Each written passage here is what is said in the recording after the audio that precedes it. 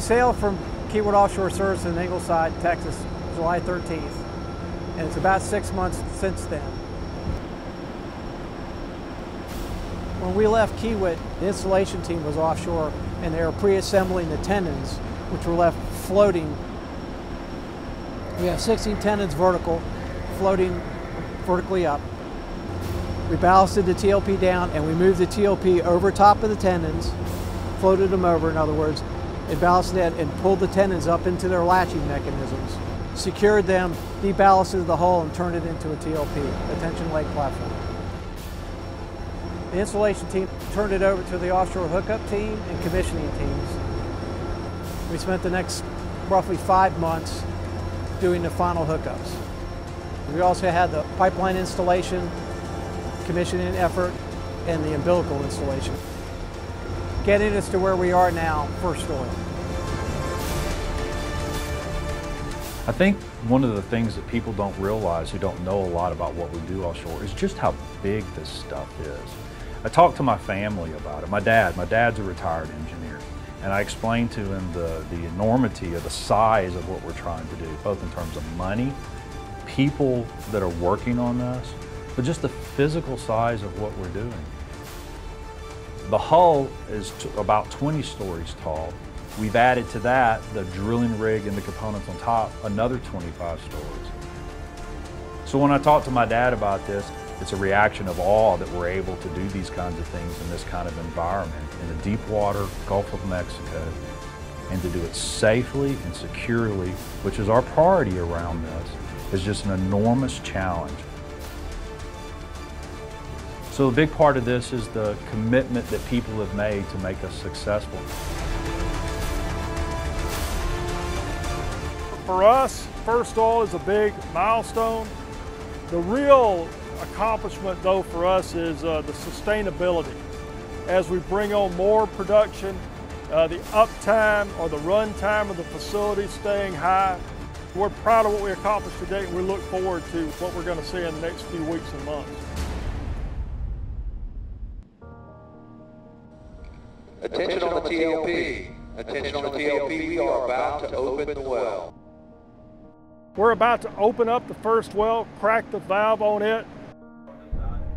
Okay guys, after years of planning and a lot of hard work, the time is finally here. Let's go ahead and open this well.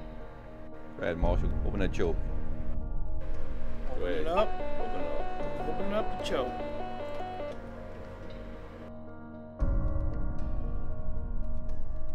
It's really the culmination of 5.5 years of integration to get to this point.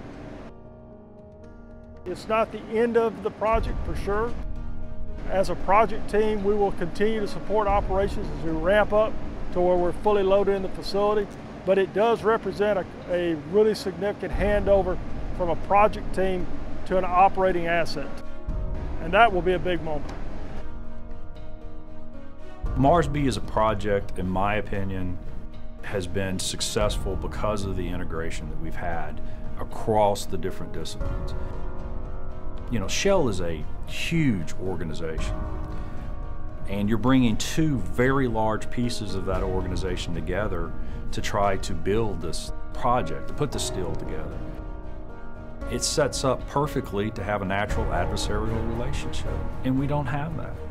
I found that working with this team, both at a leadership team level and even down at the individual contributor level, we see examples of that across the board, and it's just made it a pleasure to work on this project. One thing I wanted to mention is how well our project has competed against other projects that have been out there at the same time that we have. It was really evident when we were at Keywood during the integration phase. We're going to deliver first production at Mars B anywhere from 6 months to a year ahead of those other projects. Real tribute to our project people, our technical support, and our operating staff. All right, give it another step. Okay, opening up one step. One step has been confirmed. Okay, Marshall, that's it right there. Just leave it right where it's at. Look at the drawdown following right down. It's a real validation of the way that we work, our execution models, and the people that we have that work together so well in managing both the technical and project delivery. The professionalism that they bring to the table, the sacrifice sometimes that they make to support each other. We can be proud as Shell. All right, man, look like we got something flowing here. Come on, Rodney, we got flow, man. First off.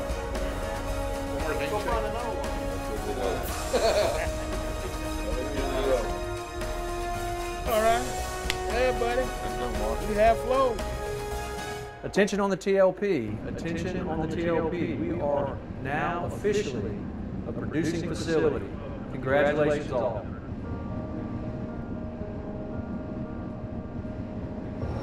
It's an amazing facility. The size itself is hard to describe. I think it sums up what's achievable. If you can think of it and you really want to get there, you can figure out a way to design, manufacture, fabricate, install, hook up, and start up a facility of this world-class size. The sky's the limit. I'm very proud of everybody who's worked on this, and I feel honored to have worked with them.